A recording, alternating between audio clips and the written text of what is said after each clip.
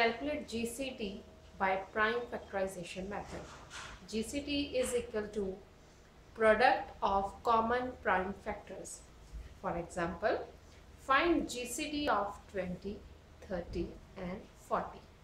For the solution, firstly we have to find prime factors of the given number, which are 20, 30 and 40.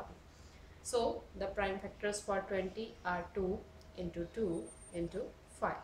Prime factors for 30, 2 into 3 into 5, and for 40 it's 2 into 2 into 2 into 5. So here we can see that 2 and 5 are common prime factors for 20, 30 and 40. And as we told above, GCD is product of common prime factors. So GCD for 20, 30 and 40 is equal to 2 into 5, which is 10. So GCD for 20, 30 and 40 is 10.